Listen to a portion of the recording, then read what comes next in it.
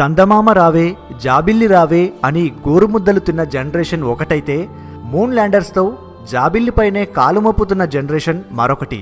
అయితే అందమైన అనుభూతులెన్నో ఇచ్చే చంద్రుడు లేకపోతే మాయమైతే కాదు, అహంకారం ఆధిపత్యంతో కొట్టుకు చేస్తున్న మనిషే చంద్రుణ్ణి పేల్చేస్తే? అదేంటి చంద్రుణ్ణి పేల్చేయడం ఏంటి అనుకుంటున్నారా? చంద్రుణ్ణి పేల్చేయాలన్న ఐడియా ఈనాటిది కాదు. 7 దశాబ్దాల క్రితమే భూమి మీద అగ్రరాజ్య హోదా కోసం, అంతరిక్షంలో ఆధిపత్యం కోసం అమెరికా, సోవియట్ రష్యా చంద్రుణ్ణి పేల్చేయాలనుకున్నాయి. లేట్ 90స్లో వాటి తాలూకు కాన్స్పిరసీ థియరీలు కూడా వెలుగులోకొచ్చాయి. వాటి ఆధారంగానే ఫ్యూచర్లో మూన్ని మాయం చెయ్యాలని మనిషి కుట్ర చేస్తే, మూన్ డిమాలిషన్ ప్రాజెక్ట్ని ఏ దేశమైనా చేపడితే పరిస్థితి ఏంటి? ఇదే మన టాపిక్. Let's go. చంద్రుడు లేకపోతే, అదే పేలిపోతే భూగోళం ఏమవుతుందో తెలుసుకునే ప్రయత్నం చేద్దాం.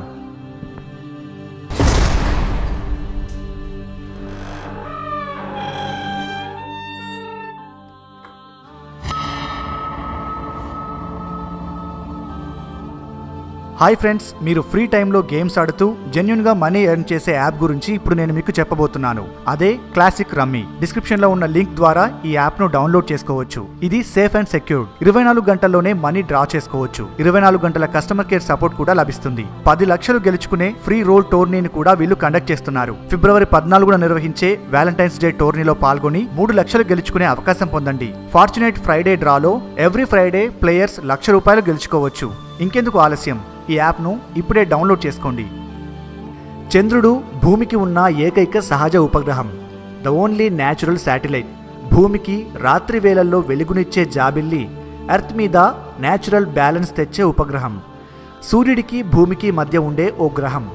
భూమికి చంద్రుడికి ఉండే లింక్ గురించి, దానివల్ల ప్రకృతికి కలిగే ప్రయోజనాల గురించి మనకు తెలియంది కాదు.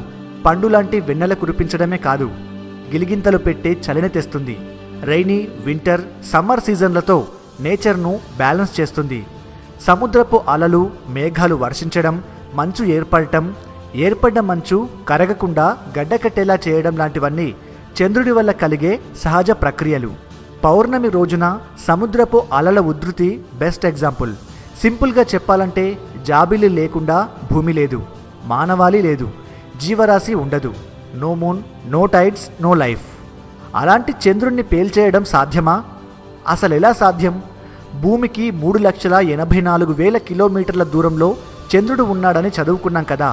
అంత దూరం అటామిక్ మిసైల్స్నో ఇంకేవో భారీ బాంబులనో తీసుకెళ్లి పేల్చేయడం సాధ్యమా అంటే సాధ్యమే. మరి ఇప్పుడున్న టెక్నాలజీతో కొంతవరకు ట్రై చేయొచ్చు. ఇప్పటికే మూన్ ల్యాండర్స్ ప్రయోగాలు సక్సెస్ఫుల్గా జరుగుతున్నాయి కదా. 1000 టన్నుల పేలోడ్స్తో చంద్రుడిపై శాటిలైట్స్ని దింపడం చూస్తూనే ఉన్నాం. సో మూన్ అటాక్ అన్న టాపిక్ ఇంపాసిబుల్ కాదు. 15 మెగాటన్స్ బరువున్న 9,000 ఆటం బాంబులను ప్రయోగిస్తే మూన్ డెస్ట్రాయ్ పెద్ద మ్యాటరేం కాదన్నది సైంటిస్టుల అంచనా. అటామిక్ పవర్ గల చాలా దేశాల్లో మొత్తంగా భూమి మీద 15,000కు పైగా మోస్ట్ డెడ్లియెస్ట్ వెపన్స్ ఉన్నాయని ఓ అంచనా. వాటన్నింటినీ తీసుకెళ్లి సింపుల్గా పేల్చేయొచ్చు, కానీ దానికి భారీగా ఖర్చవుతుందనుకోండి. నిజానికి చంద్రుడి పుట్టుక భలే ఇంట్రెస్టింగ్. భూమిని మార్స్ సైజున్న ఖగోళ వస్తువు ఏదో వచ్చి ఢీకొంటే వాటితో ఏర్పడిన శకలాల నుండి చంద్రుడు పుట్టాడంటారు. జెయింట్ ఇంపాక్ట్ హైపోథీసిస్ సిద్ధాంతం అదే చెప్తుంది. మరెన్నో సిద్ధాంతాలున్నా విస్తృత ఆమోదం పొందింది జెయింట్ ఇంపాక్ట్ హైపోథీసిస్. అలాంటి మూన్ని డెస్ట్రాయ్ చేస్తే ఏం జరుగుతుంది? సూర్యుడికి భూమికి మధ్య చంద్రుడు పరిభ్రమిస్తుంటాడని తెలుసు. గ్రహశకలాలు డైరెక్ట్గా భూమిని తగలకుండా కాపాడేది చంద్రుడే. చంద్రుడిని పేల్చేస్తే ఆ గ్రహం వేలాది శకలాలుగా విచ్ఛిన్నమవుతుంది. ఫర్ ఎగ్జాంపుల్, 20 కేజీల అణుబాంబుల విస్ఫోటనం కన్నా 7 టైమ్ ఎక్కువ పవర్ఫుల్ ఎనర్జీతో చంద్రుడి నుంచి శకలాలు వచ్చి భూమిని ఢీకొంటే, జపాన్లోని హిరోషిమా, నాగసాకిలపై అమెరికా ప్రయోగించిన టామ్ బాయ్, లిటిల్ బాయ్ తరహా అణుబాంబుల కన్నా 100 రెట్ల శక్తితో గ్రహశకలాలు వచ్చి భూమి మీద పడతాయి. వాటితో భూమి మీద నగరాలు ధ్వంసమై శ్మశానాలుగా మారతాయి. ఉదాహరణకు 66 ఫీట్ డయామీటర్స్తో 12-13,000 మెట్రిక్ టన్నుల బరువుండే శకలాలు 97,000 అడుగుల ఎత్తు నుండి పడితే ఏమవుతుందో ఒక్కసారి ఊహించండి. నష్టం ఊహకందదు. ఆ శకలాలు ఏ సముద్రంలోనో పడితే పెద్దగా నష్టం జరగదేమో, కానీ జనసంచారం, జీవరాశి ఉండే ప్లెయిన్ ఏరియాలో పడితే, చంద్రుణ్ణి అణుబాంబులతో పేల్చితే ఒక్కసారిగా 400-500 కిలో టన్నుల బరువుండే శకలాలు విడిపోయి భూమి మీద పడతాయి. ఒక్కో శకలం హిరోషిమా నాగసాకిపై పడిన అణుబాంబుల కన్నా 26 రెట్లు ఎక్కువ విస్ఫోటన శక్తిని రిలీజ్ చేస్తాయి. సింపుల్గా భూగోళంపై పెద్ద పెద్ద ఫైర్ బాల్స్ పడ్డట్టు ఉంటుంది. టాంబాయ్ అనే ఒకే ఒక్క అణుబాంబు హిరోషిమా రీజియన్లోని 6 పట్టణాలను నేలమట్టం చేసింది. 7200 బిల్డింగ్స్ కుప్పకూలాయి. జస్ట్ ఆ షాక్ వేవ్స్తో 1500 మంది చనిపోయారు. వేలాది మంది గాయపడ్డారు. హిరోషిమా నాగసాకిలో అణుధార్మిక కారణంగా కొన్ని దశాబ్దాల పాటు చిన్న గడ్డి పరక కూడా మొలవలేదు. 50 కిలోమీటర్ల మేర దాని ప్రభావం పడుతుంది. అలాంటిది చంద్రుడి శకలాలు అంతకు 100 రెట్లు పవర్ఫుల్ ఎనర్జీతో వచ్చి ఢీకొంటే భూగోళం భస్మీపటలం కాక ఏమవుతుంది? ఇకపోతే చంద్రుడి శకలాలు వేగంగా వచ్చి ఢీకొనడంతో భూమి మీద హీట్ వేవ్స్ పెరుగుతాయి. సముద్రపు ఆటుపోట్లను బ్యాలెన్స్ చేసే చంద్రుడు లేకపోతే రాత్రి ఉండదు, వెన్నెల వెలుగులు ఉండవు. దాంతో డే అండ్ నైట్ సూర్యకిరణాలతో భూగోళం హీటెక్కిపోతుంది. భారీ వృక్షాలు రోజుల వ్యవధిలోనే ఎండిపోతాయి. సముద్ర మట్టాలు పెరిగిపోతాయి. అలల ఉధృతి పెరుగుతుంది. మంచు పర్వతాలు కరిగిపోతాయి. సమ్మర్, వింటర్, రైనీ సీజన్లు బ్యాలెన్స్ తప్పుతాయి. చంద్రుడి వల్ల అలలు పోటెత్తవు, వేవ్స్ పెద్దగా కనిపించవు. కానీ చంద్రుడే లేకపోతే సముద్రం పోటెత్తుతుంది. దాంతో హీట్ వేవ్స్ 100 కిలోమీటర్లు విస్తరించి మానవాళిని ఉక్కపోతకు గురిచేస్తాయి. విధ్వంసకర పరిణామాలను చోటు చేసుకుంటాయి. మోరోవర్ భూ పరిభ్రమణంలో అనూహ్య పరిణామాలు చోటు చేసుకుంటాయి. సూర్యుడి చుట్టూ భూమి తిరిగే భూ పరిభ్రమణంలో వేగం పెరుగుతుంది. శతాబ్దాలుగా భూ పరిభ్రమణం 23 నుంచి 26 డిగ్రీలుగా ఉంది. జాబిల్లి లేకపోతే భూగోళం అలజడికి గురవుతుంది. సూర్యుడితో పోలిస్తే చంద్రుడు 400 రెట్లు తక్కువ పరిమాణంలో ఉంటాడు. అయినా సరే సూర్యకిరణాల్ని డైరెక్ట్గా భూమి మీద పడకుండా కాపాడుతుంటాడు. చంద్రుడికి భూమికి మధ్య గురుత్వాకర్షణ శక్తి వల్ల సముద్రపు అలలు ఏర్పడతాయి. చంద్రుడే లేకపోతే సముద్రంలో అలలు పోటెత్తడం 140 రెట్లు ఎక్కువవుతుంది. అదే జరిగితే సముద్రంలో భారీ నౌకలు సైతం బ్యాలెన్స్ తప్పి మునిగిపోతాయి. సూర్యోదయం, చంద్రోదయం కలిపి 24 గంటలుగా కాలమానాన్ని లెక్కిస్తున్నాం.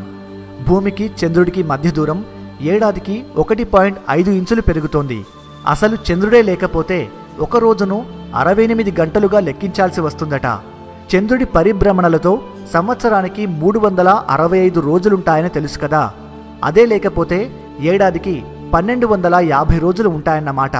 ప్రస్తుతం 100 ఏళ్లకు చంద్రుడి పరిభ్రమణాల్ని 2.3 మిల్లీ సెకండ్స్ పర్ సెంచరీగా లెక్కిస్తున్నారు.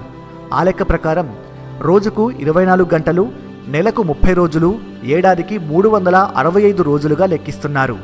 ఇంకా సూర్యగ్రహణాలు, చంద్రగ్రహణాలు ఉండవు. చంద్రుడు లేకపోతే దానికన్నా 14,000 రెట్లు ప్రకాశవంతమైన వీనస్, శుక్రగ్రహం భూమిని కాపాడుతుందంటారు సైంటిస్టులు. అది ఇంకో థియరీ. దాని గురించి మళ్ళీ చెప్పుకుందాం. చంద్రమండలంతో భూగోళానికి ఎన్ని ప్రయోజనాలో చూస్తున్నాం కదా. కానీ 1959లోనే అమెరికా ఆ పిచ్చి పనికి రెడీ అయింది. 1950లో అమెరికా సోవియట్ రష్యా ప్రచ్ఛన్న యుద్ధం చంద్రుడికి థ్రెట్గా మారింది. 1957 అక్టోబర్ 4న స్పుత్నిక్ పేరుతో అంతరిక్ష ప్రయోగం చేసి విజయం సాధించింది సోవియట్ రష్యా. లూనా 1, 2, 3, 4 అంటూ వరుస పెట్టి ప్రయోగాలు చేసింది సోవియట్. దాంతో అమెరికా కుళ్ళుకుంది. ఎర్త్పై అమెరికా అప్పటికే ఆధిపత్యం చాటుకుంటున్నా అంతరిక్షంలో ఆధిపత్యం కోసం ఆ పిచ్చి పనికి పూనుకుంది. చందమామను చంపేసి సూపర్ పవర్గా ఎదగాలన్న దురాశ పుట్టింది. ఆ ఆలోచనలో నుంచి పుట్టిందే project A119. Secret research flights పేరుతో చందమామను పేల్చేందుకు ఓ హైడ్రోజన్ బాంబును తయారు చేసింది అమెరికా. బరువు ఎక్కువ అవుతుందని అణుబాంబులను ప్రయోగించాలనుకుంది. కానీ మూన్ డెస్ట్రాయ్తో భూమిపై శకలాలు పడి మానవాళికి ఏమైనా జరిగితే ప్రపంచం ముందు దోషిగా నిలబడాల్సి వస్తుందని వెనక్కి తగ్గింది.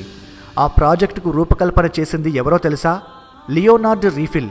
భూమి మీద ఎలాగూ అమెరికాకు పట్టుంది.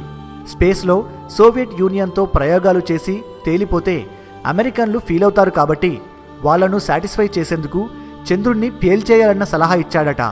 దానికి అప్పటి అమెరికా ప్రెసిడెంట్ ఇసిన్హోవర్ గ్రీన్ సిగ్నల్ ఇవ్వడం జరిగిపోయింది.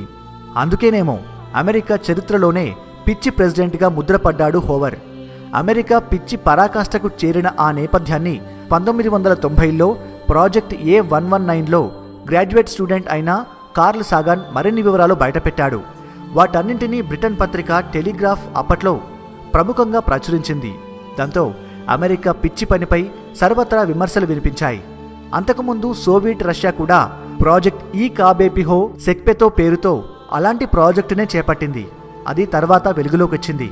నిజానికి చంద్రుణ్ణి పేల్చేయాలన్న ఐడియా కొత్తది కాదు, ఈనాటిది అసలే కాదు. దశాబ్దాలుగా నడుస్తున్న డిస్కషన్. చంద్రుడిపైకి ఇప్పటికే మ్యాన్డ్ అన్మ్యాన్డ్ మిషన్స్ ఎన్నో జరుగుతున్నాయి. చంద్రమండలం మీదికి న్యూక్లియర్ బాంబులో తీసుకెళ్లి పేల్చేయడం పెద్ద పనేం కాదు. భూమి మీద జరుగుతున్నట్టే చంద్రుడిపై యుద్ధాలు జరిగే రోజులు త్వరలోనే రానున్నాయన్నది సైంటిస్టుల సూత్రీకరణ. చంద్రుడిపై ఆధిపత్యం కోసం ఇప్పటికే చాలా దేశాలు ప్రయత్నిస్తున్న సంగతి తెలిసిందే కదా. ఇంకో ఇంట్రెస్టింగ్ ట్విస్ట్ ఏంటంటే 1902లో అంటే 19వ శతాబ్దం తొలినాళ్లలో అసలు చంద్రయానం గురించి ప్రపంచం ఊహించని ఆలోచించని రోజుల్లోనే ఏ ట్రిప్ టు ది మూన్ పేరుతో ఫ్రెంచ్ వాళ్ళు ఓ మూకీ సినిమా తీశారు. భూమి నుంచి చంద్రుడిపైకి వెళ్లడానికి మనిషి చేస్తున్న ప్రయత్నాన్ని ఆ సినిమాలో చూపించారు. భూమి నుంచి వెళ్లిన రాకెట్ చంద్రుడి కన్నుకు గుచ్చుకుంటుంది. దాన్ని చూసి చంద్రుడు ఫీల్ అవుతాడు. అక్కడ ఏలియన్స్తో ఫైట్ చేసి మళ్ళీ భూమి మీదికి తిరిగొస్తారు ఆస్ట్రోనాట్స్. అది స్టోరీ లైన్. అదే అమెరికా, రష్యా లాంటి దేశాల దుష్ట ఆలోచనకు స్ఫూర్తి అంటారు. ఏమైనా చంద్రుడిపై ఆవాసం కోసం విస్తృత పరిశోధనలు జరుగుతున్న టైంలో ఈ టాపిక్ ఇంట్రెస్టింగ్ కదా. అందుకే మీకోసం ఈ టాపిక్ తీసుకొచ్చాం. ఈ వీడియో మీకు ఎలా అనిపించింది? మీ అభిప్రాయాన్ని కింద కమెంట్ రూపంలో చెప్పండి. Thank you for watching.